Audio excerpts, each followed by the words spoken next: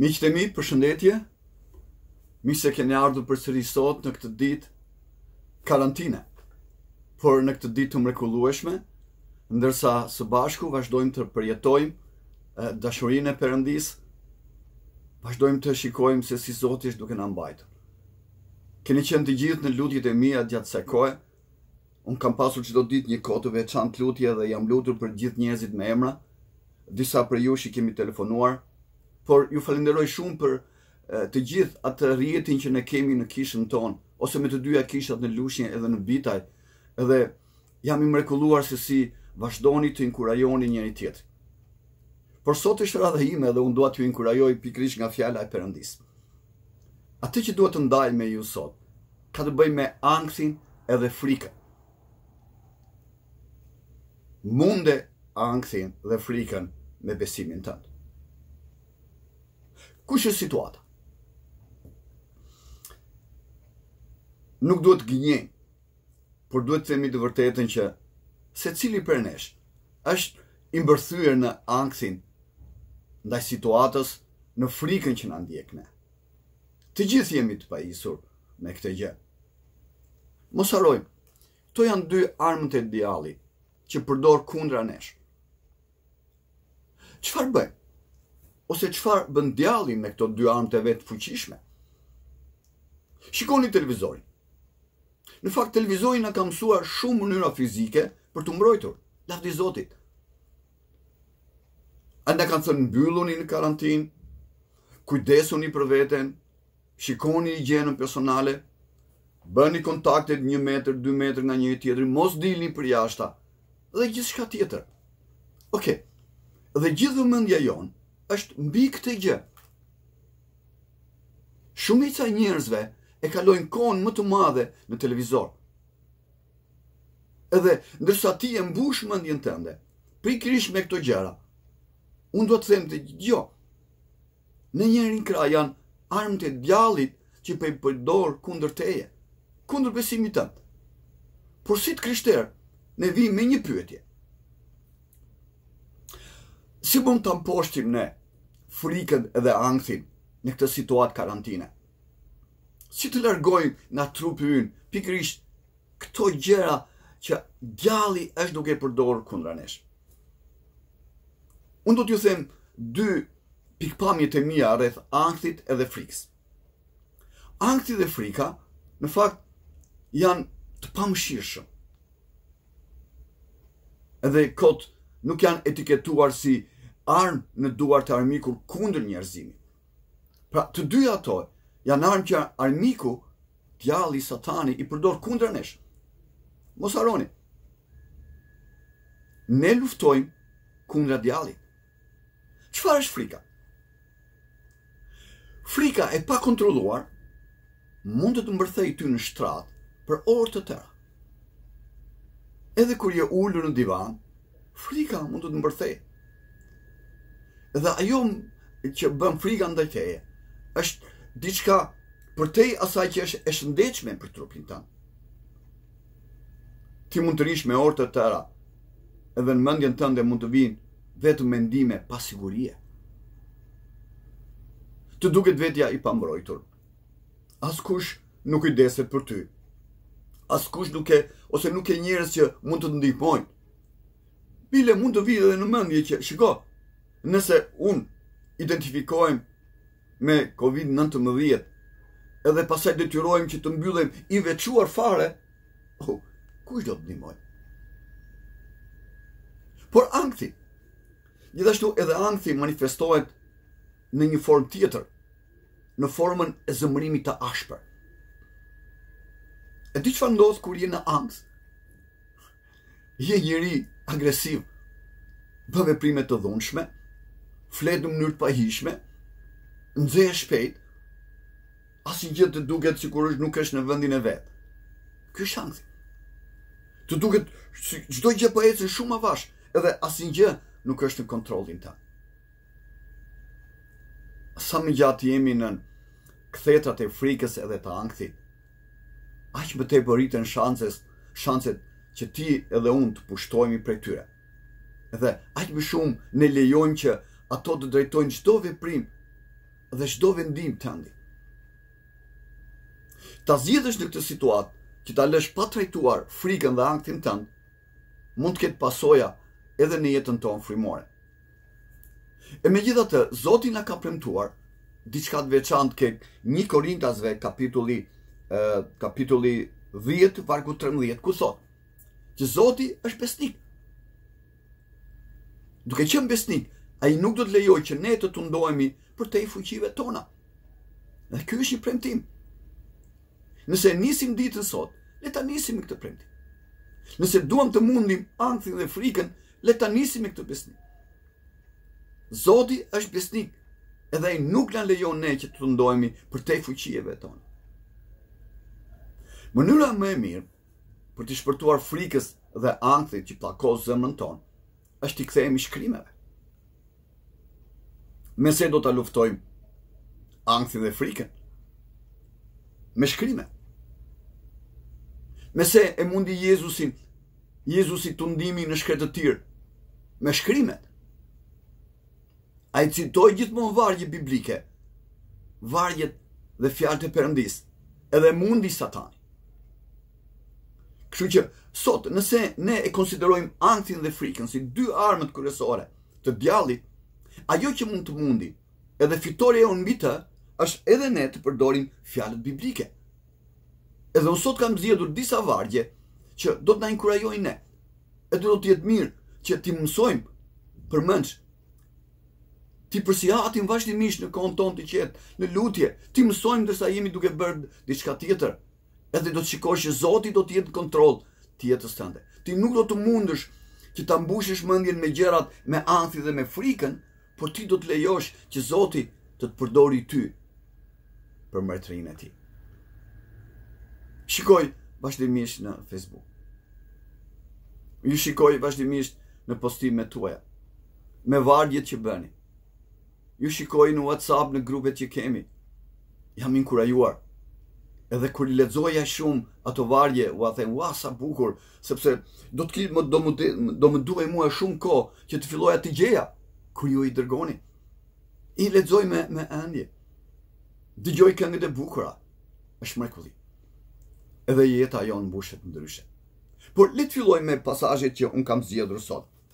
Fillimisht do të shkoj tek Isaia kapitulli 40, kapitulli 21, vargu 10, që thot: "Mos ki frikë, sepse unë jam me ty, mos e hum, sepse unë jam Perëndia yt. Unë të forcoj dhe njëkohësisht të ndihmoj dhe të mbaj me dorën e djathtë të drejtësisë sime."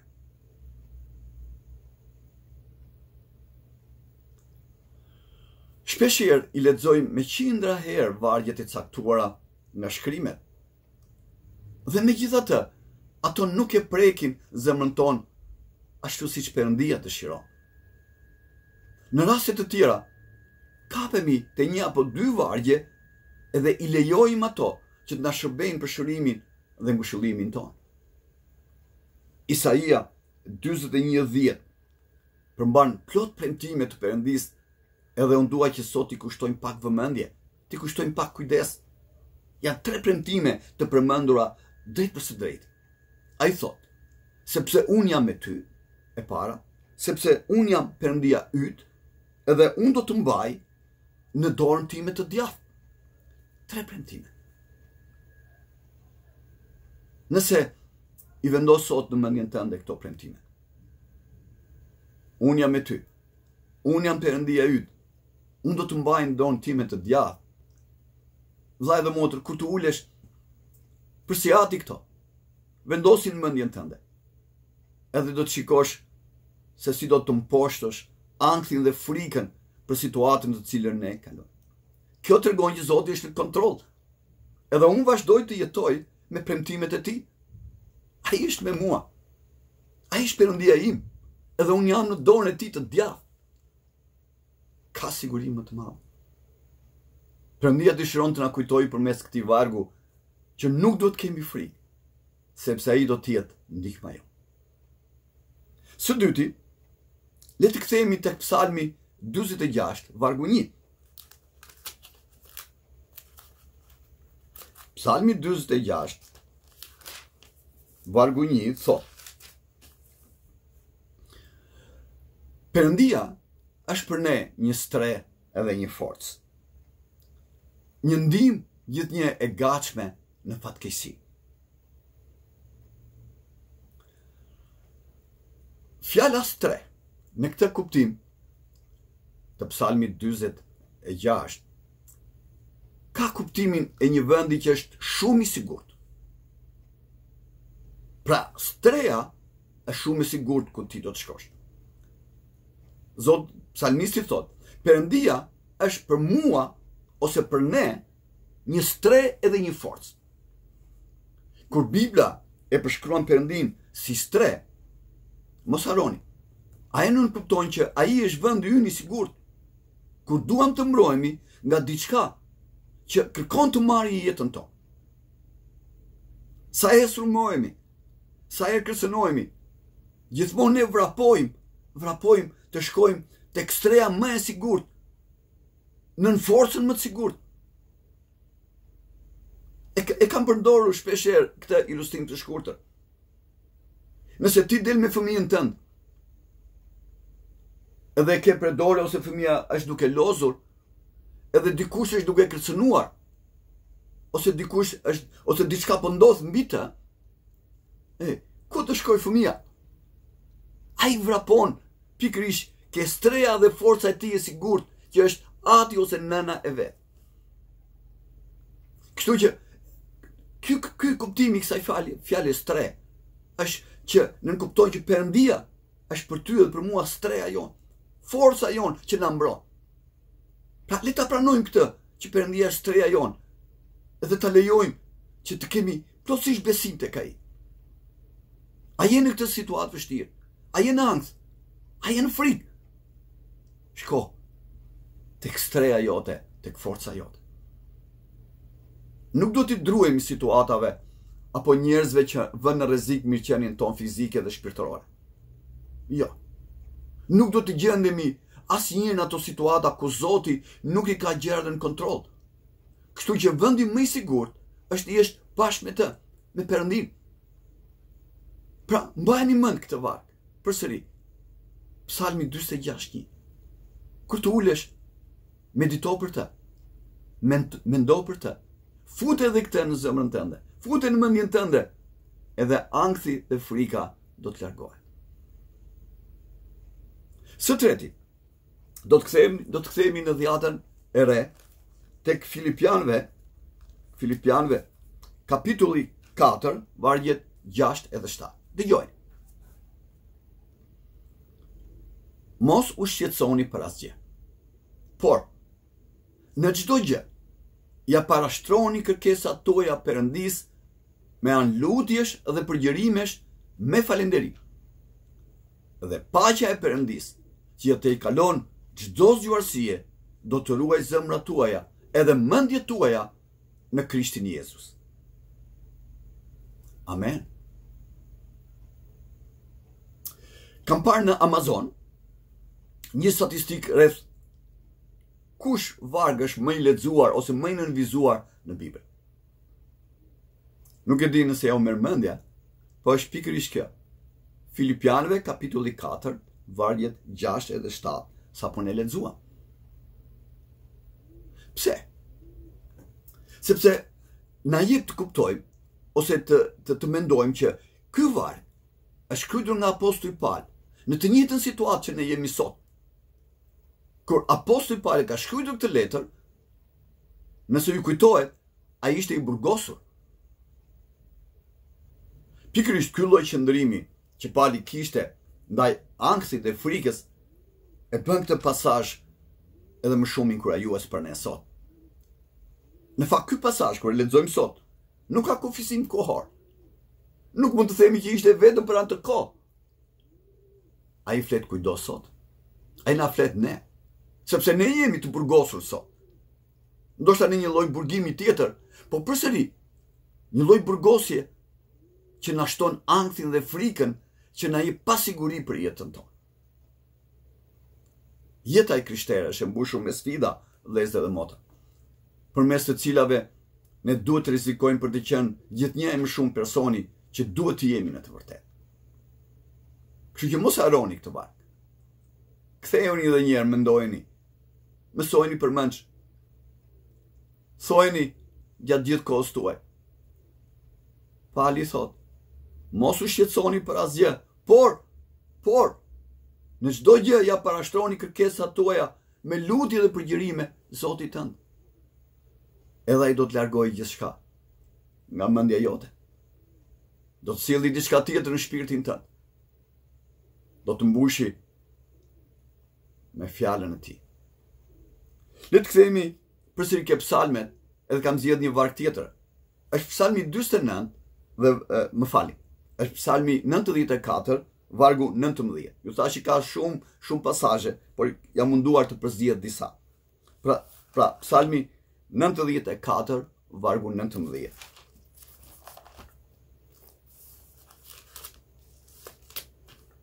Le ta dëgjojmë. Kur një numër i madh shqetësimesh më mbysnin, për dëllimet e tua më jepnin zemër. Ky psalm na mëson që edhe në vështirësi apo situata të dëshpëruara, ne mund të jemi të mbushur me gëzimin e Zotit. Do shumë besim që do vendosësh këtë gjë në mendjen tënde. Në mes të vështirësive, Zoti t'jep gëzim. Ai është ngushëlluesi jo. Dhe fjala e tij na lehtëson pikërisht shqetësimet tona si asgjë tjetër. Sepse Perëndia, Zoti ynë Jezus Krisht, është një Zot që mbjell gëzim në shpirtat tona. Dhe përmes shqetësimeve, thjesht duke ditur që ai është aty dhe duke besuar në fuqinë e tij. Besoj këtë. Kjo është ajo që mund të mundi ankthin edhe frikën tënde. Ai është aty edhe mbjell gëzim, edhe shkatron ankthin. Është një ilaç. Sa po mundohet bota sot, gjithë mjekësia botërore, për të gjetur ilaçin e koronavirusit. Ne kemi ilaçin për të mundur këto dy armiq që vinë nga kjo situatë. Kemi fjalën e Perëndisë. Ai sjell gëzim. Edhe kur gëzimi futet në shpirtin tënd, në jetën tënde, ai shkatërron ankthin edhe frikën. Por zgjedhja është e jotja. Ti duhet dish se çfarë do të futesh në mendjen tënde. Atë që do të futesh në mendjen tënde, ajo do të kontrollojë mendjen tënde. Dhe fjala e Zotit do të mbush mendjen tënde me siguri dhe gëzim. Mësoj prapë edhe këtë psalm përmendsh. Edhe vazhdo të lutesh. Edhe shiko se çfarë do të ndodhi me ty. Le të kthehemi përsëri në dhjatën e re. Të shikojmë diçka nga jeta e Jezusit. Jemi tek Luka, kapitulli 12, vargjet 22 dhe 26.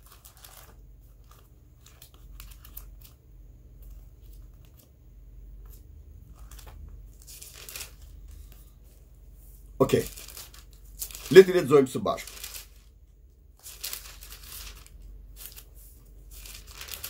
Vargjet 22 dhe 26. Dëgjoj.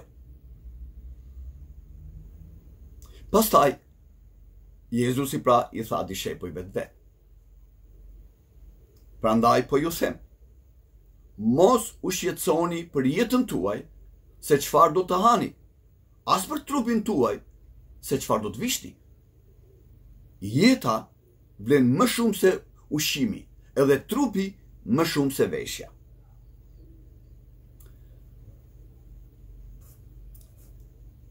Jezusi është duke i porositur dishepujt e vet. Edhe po ju flet për jetën e tyre. Merri këtë fjalë sot drejt për drejt nga Zoti yt Jezus, që jeta vlen më shumë se ushqimi edhe veshja. Çfarë po ndodh? Nuk e di se ku ishte, po ndoshta ishte o në Spanjë, besoj. Pash një video dje në Facebook. Ishte të mërshme. Nuk e di, thash, nëse është reale ose është e viteve të kaluara ose pjesë e një filmi. Por njerëzit ishin dyndur në një supermarket edhe e bushatisën, e vodhën, e shkatruan.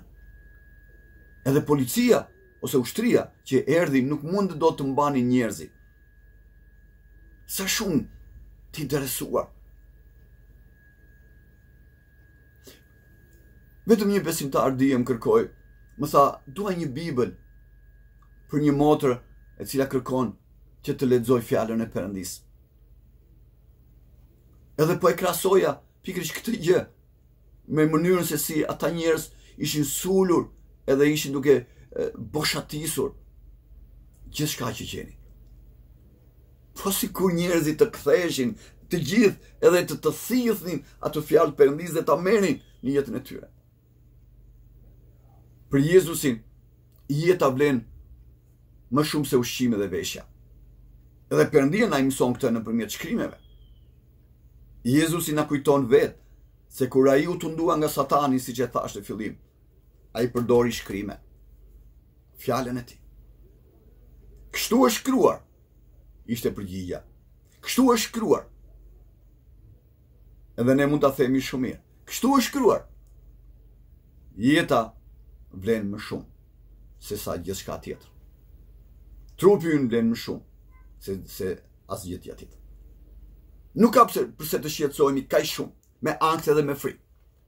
Vetë Perëndia do të kujdeset si për gjërat e mëdha, ashtu edhe për gjërat e vogla.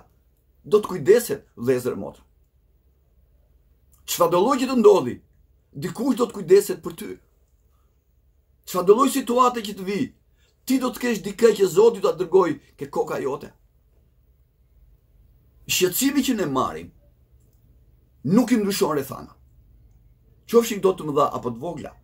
Madje, jo vetëm që nuk i ndryshon, por i përkeqëson duke i bërë më të mëdha se çfarë ndodh. Në momentin që ti fut ankthin dhe frikën, shqetësimi yt të rritet, edhe nuk e lë besimin tënd të eci përpara. Por nëse ti merr fjalën, ti e mposht frikën dhe ankthin dhe shqetësimin, edhe ti je në fitore. Edhe jeta jote do të vazhdojë. Shqetësimi është burim i të keqes, ankthi është burimi i të keqes, frika është burimi i së keqes. Fjala e Perëndis është burimi i jetës tënde. Pse ta torturojmë veten duke marrë me gjëra kaq të mëdha? Jezusi thot shumë mirë, hidhe barrën tënde mbi Zotin edhe besoj në mençurisë së tij. Vendose këtë varg përsëri sot në mendjen tënde. Vendose. Edhe ti do të heqësh ankthin edhe frikën nga zemra jote. Ti do ta mundësh atë. Fjala e Perëndis do ta mundjet. Tani do të kthehemi përsëri ke Psalmi 27, vargu 1. Ju kujtohet se çfarë thot?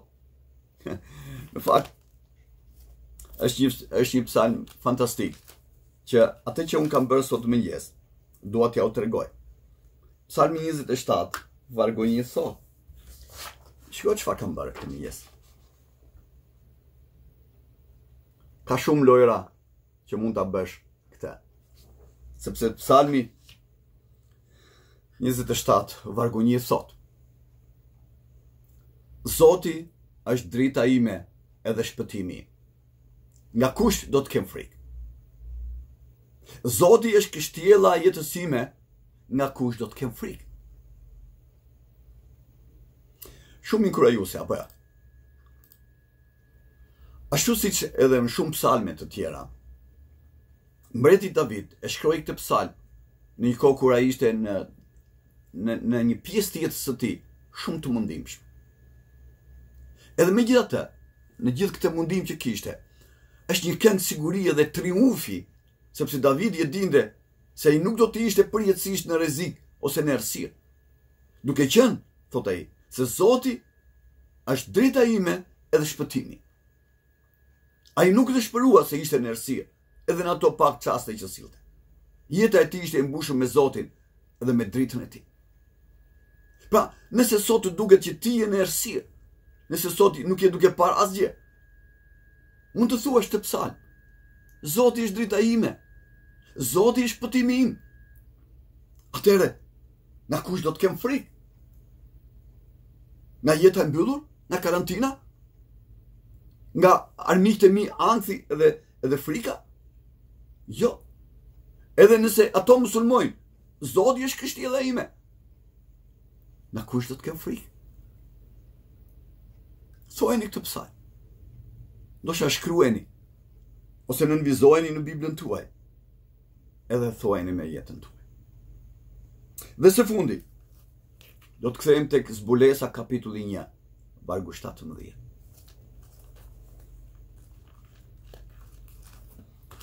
Do ta mbyll me librin e Zbulesës.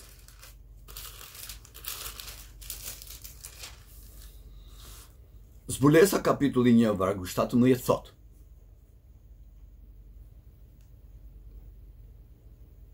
Dhe ai vuri dorën e tij të djathtë mbi mua, duke më thënë: Mos u tremb, unë jam i pari edhe i fundit.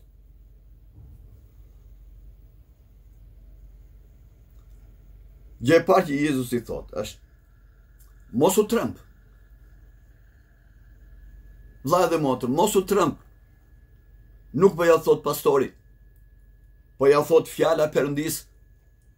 Mos u tremb. Dëgjojeni këtë zë. Zoti është duke folur. Mos u tremb. Këtë gjë kemi nevojë të dëgjojmë sot. Dhe Jezusi vazhdimisht ju thoshte dishepujve: mos u tremni. Mos keni frikë.